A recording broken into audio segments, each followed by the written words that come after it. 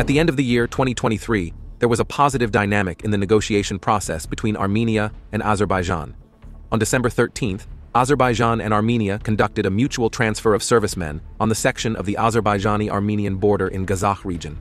During the process, 2 servicemen of Azerbaijan, Hussein Akhundov and Agshin Babirov, were released in Armenia, while our country handed over 32 Armenian servicemen. The exchange took place as a result of negotiations held between the administration of the President of Azerbaijan and the office of the Prime Minister of Armenia. After that, the process of border delimitation was launched. Yerevan and Baku began to actively work on the peace treaty, and it was expected that the parties would agree on the final version of the document at the beginning of the year 2024. Everything seemed to be going as planned, and even Pashinyan suddenly made very positive statements. Thus, in an interview with The Telegraph in early February, he stated that the architecture and principles of the peace treaty between Armenia and Azerbaijan have been agreed upon. Noting that everything will happen after the presidential elections in Azerbaijan, he assured that the Armenian government has this political will to make peace in our region and sign a peace treaty with Azerbaijan. But suddenly, everything changed. As if anticipating this, speaking at the inauguration, Azerbaijani President Ilham Aliyev astutely noted, "Conflicting points in Armenia's position have become the norm. If no contradictory, denying each other's statements are made by Armenia within a week, we are already beginning to doubt. I wonder what is going on." And it didn't take long to wait. The very next day, after the inauguration of the Azerbaijani president, and just 2 weeks after his own fiery speech, on February 15th, at a meeting of the Armenian government, Pashinyan suddenly declared that Azerbaijan was preparing for a large-scale war against Armenia, refused to return the enclaves, and blamed the so-called seizure of villages. Let us recall that this was said by the same Pashinyan, who a week earlier in the same place repeated the Armenian Defense Ministry's statement that there were no signs of preparation for military action on the Azerbaijani side. Then came Munich, where on the margins of the conference the leaders of Azerbaijan and Armenia met and agreed on a peace agenda and a meeting of foreign ministers. But a few days later, Pashinyan flew to Paris, and after talks with Macron again said that peace between Azerbaijan and Armenia is impossible at the moment.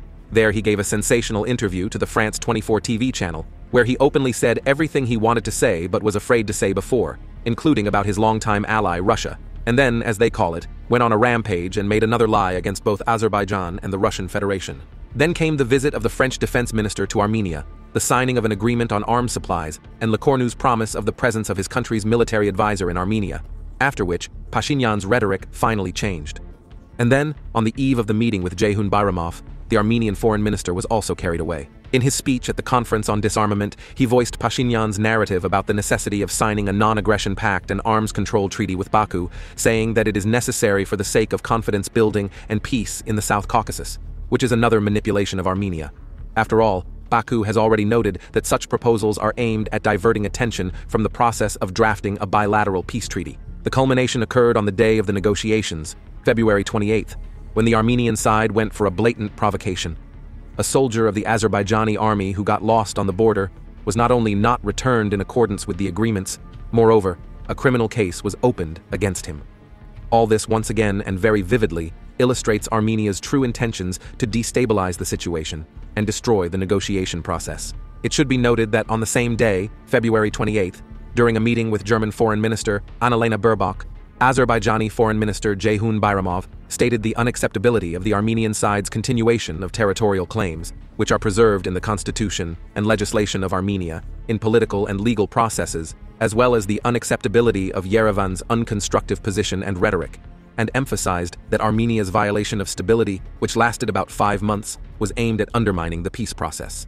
If we add to the above information about the EU mission in Armenia, whose convoy arrived the day before at the infamous metallurgical plant in Arazdayan, and the plans of Armenians with their new European sovereigns to restore its construction, their resurrected revanchist ideas become quite obvious. Undoubtedly, Azerbaijan is ready to give a sharp and decisive response to such destructive and impertinent attacks.